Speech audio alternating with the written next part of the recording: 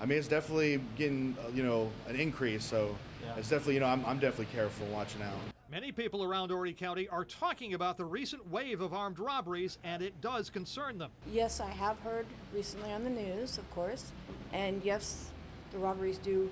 Yeah, it's definitely something you think about when you pull up to a store. So you may be surprised to hear this from Myrtle Beach Police. As regards to armed robberies, we are down by 3 from last year. But why does it seem like there's more? Myrtle Beach Police say they're stepping up their efforts to inform the public, getting surveillance video and suspect descriptions out as soon as they can. That way the citizens know exactly what's happening in the community. Also the business owners and business people know exactly what's happening. So that way if we educate everybody and they see suspicious activity, then they can contact us and let us know what they're seeing. In Horry County, Lieutenant Raul Dennis says the number of armed robberies is about the same as it was this month last year. But he says the violent crime section has assigned more cases than it did last year, so the severity of cases has gone up.